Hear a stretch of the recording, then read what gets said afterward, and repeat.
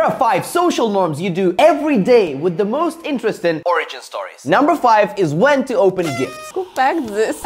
In Western countries, it's customary to open in front of the giver to show your reaction. In many East Asian countries, it's polite to open the gift in private so that the person who gave it is not embarrassed if you don't like it.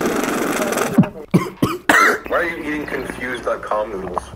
In countries like China and Japan, slurping food is considered a compliment to the chef. The slurping aerates the broth, enhancing its flavor. Nodding your head, that is a universal sign of affirmation. But it actually comes from newborns who would move their head up and down in search of food, most commonly breast milk. In many cultures, taking the shoes off when you go inside is a must. In a lot of Asian countries, the origin of this is spiritual, so that you cleanse yourself of bad spirits before you go inside. The reason we light candles also comes from ancient Greece, so that it would glow like the moon. The Greeks also believed that the smoke of the candles would carry the message to the gods.